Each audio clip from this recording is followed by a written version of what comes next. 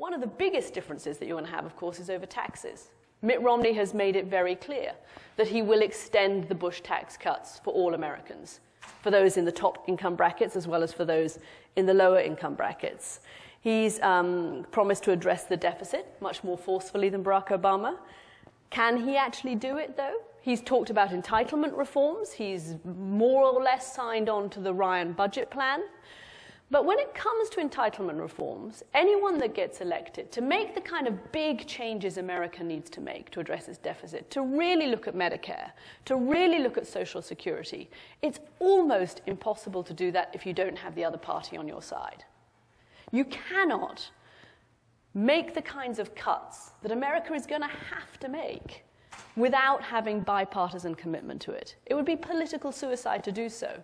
So although you might have one candidate or another at the moment going out and promising to do a huge amount when it comes to deficit reduction, if they don't have the other party on board, it's hard for me to see how you can actually go ahead and do those kinds of things. Size of government, I do think that's something that will change under Mitt Romney. There's without doubt been an expansion in government under Barack Obama. Some of it, I think, was the inevitable consequence of the 2008 crash and high unemployment.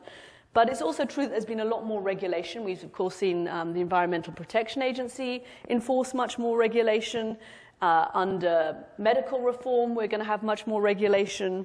Financial reform, the Dodd-Frank bill, some of that is still to come. I think you'll see less regulation under Mitt Romney. He would bring in people that were more regulation averse. He would try and repeal some of Dodd-Frank and some of Medicare. I think that's going to be tricky.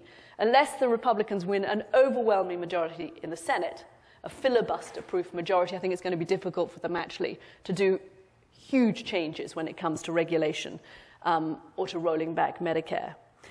So out on the trail this week, you might think that the gap between Republicans and Democrats, between Mitt Romney and Barack Obama, is enormous. I would take some of that with a pinch of salt. The system is constructed so that it's going to be actually pretty hard for whoever gets into office to make radical changes.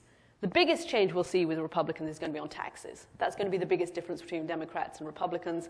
Otherwise, I think you're looking at a situation where I fear you've got kind of 4 more years of muddling through and stagnation on some of the very big things that Americans need to do, just because you're not going to be able to operate. One party or the other isn't going to be able to make huge radical changes.